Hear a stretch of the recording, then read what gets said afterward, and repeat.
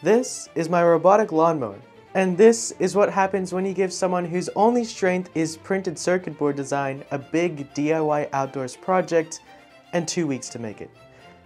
Let me explain. You might have heard of robotic lawnmowers before. This one is the LUBA Mini all-wheel drive from Mammotion, and it pretty much just auto-maps your lawn using AI and periodically mows it with some cool features that I haven't even tried exploring yet. But there's just one issue. When it's all done its mowing job at the end of the day and clicks back into its charging station, it's completely exposed to the elements. And the only solution we have for Mammotion is, well, this block of plastic that costs $300. And while that's a working and proven solution to help protect our robot lawnmower here, that's exactly what we don't want. So why not build a cloud-connected smart garage for it instead, which can automatically sense and control the door when the mower is coming in and out, and include a smart weather station too, since you might as well add it on for something that's going outside. Seems pretty simple and easy, right? Well, for someone that has a monthly video schedule, no, not really, because I'm an electronics guy. And I've never had any other projects which had forced me to develop my mechanical and software skills like this one. Nevertheless, I got designing. First off was the frame. Wood doesn't seem like a long-term solution. Plastic, that can weaken in the sunlight and it's hard to fabricate custom parts this big. But aluminum profile? It's very modular and can probably support whatever door mechanism I'd like, which ended up being this tilt and slide sort of thing which only requires one hinge point moving up and down and the other hinge point moving side to side. We got the stuff for that from a local store, which obviously wasn't cheap. And in terms of the side panels, some guy at Bunnings gave us the advice that using ceramic fiber boards would be good for that, which kind of remind me of asbestos, even though I haven't even seen that since I'm like 4 years old. So far, this is what the garage looked like in 3D. Now, what about the sensors? Well, after some quick research, I decided that we would use a waterproof laser distance sensor to sense the robot coming in from the outside, load cells acting as a scale on the inside to detect when the robot's on its charging platform, a time of flight sensor to sense the robot coming out of the garage, and an accelerometer to sense the angle of the door. For home network integration, the obvious choice is ESP32 with its extensive libraries and on-chip wireless support. But this time, instead of powering it through USB-C and controlling it through Wi-Fi in the finished product, we can use PoE Plus for up to 25.5 watts of power and data through the same port. Now for the PCB, and for this one, I could have made a custom PoE Plus design, but look at this thing. It's nasty. And without much prior research, I was afraid I'd mess something up or just not be able to design it quickly enough to get this video out in time. Because there's no point if I don't actually understand how what I made works. So I just bought the ESP32 PoE2 from Olimix and made this add-on PCB for it, connecting with a ribbon cable, which could help it cleanly interface with all the sensors and be programmed while powered since stuff clashes if you plug these two in at the same time.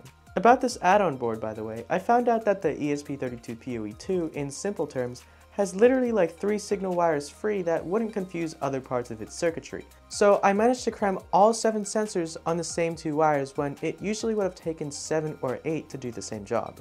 I used Phoenix contact connectors for easy wiring, and also quickly modeled up these aluminum brackets for the door mechanism so that we are all ready to export the files and send the PCBs and sheet metal parts over to this channel's sponsor, PCBWay, your one-stop shop for all your manufacturing and prototyping needs. And they're still offering amazing deals like $34 for 10 assembled 2-layer PCBs and CNC machining starting from $25.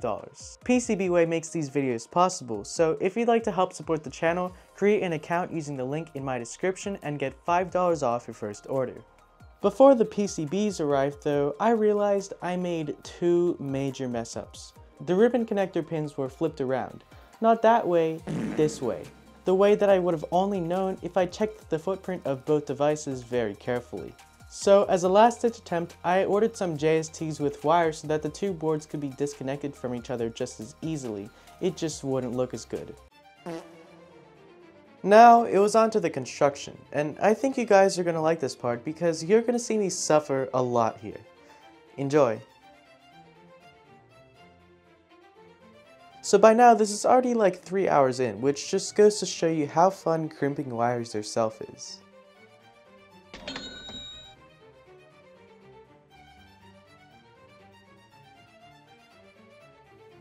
After plugging everything into my computer, I soon realized that I had screwed up the programming circuit because while it works for ESP32 S3 and C3, it won't work for the base ESP32 for some weird protocol reason or something like that.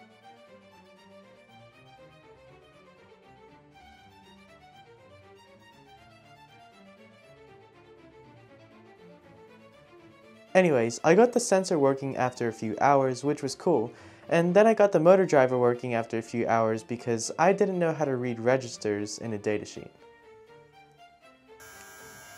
Here's my first prototype of the garage door opening mechanism, and as you can see, it garages the door well.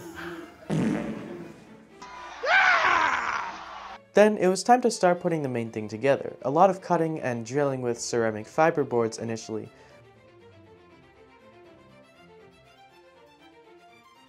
But for the front door thingy, it was a little too flaky to accept a bolt, so we tried acrylic.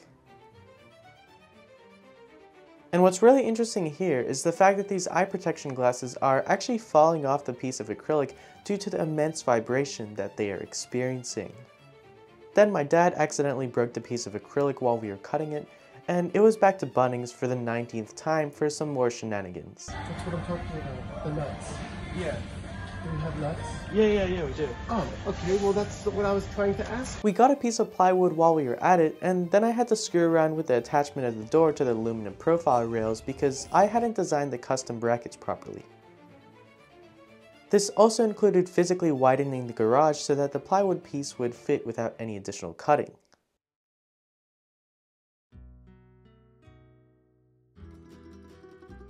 I also need to remove these things. After a quick break for some dips outside, this is a PR by the way since I'm still learning, I came up with this 3D printed solution.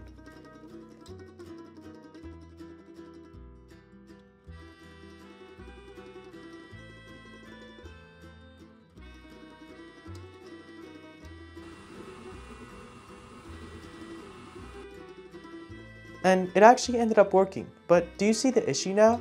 I can't pull it properly. It just wouldn't work.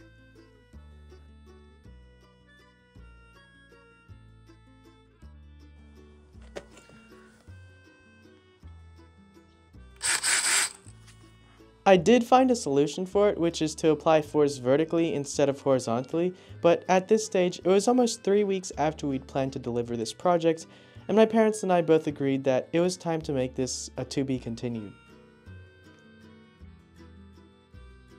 So if you want to see part 2 of this where it's actually working, as well as my next video where I attempt to power my whole house with 3 18650 batteries, make sure to like and subscribe, and also comment down below any improvements or suggestions you have for this project.